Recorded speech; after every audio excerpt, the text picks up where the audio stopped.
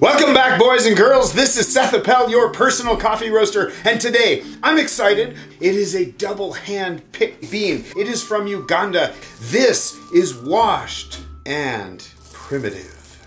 Let's drink some. Oh, very nice aroma, big cherry, good spice to this coffee. It's got body, it's got rhythm, it's got body. Nice, got a really nice nose. Spicy, it's full and chewy and complex. Smoky, bitter chocolate, tobacco-y, leathery. Okay, now there's this cinnamon, leathery, lingering finish, this long spice to this cup. This is a washed African with some legs. This coffee's good, and I'm gonna see you real soon. Have a great week, everybody. Mwah!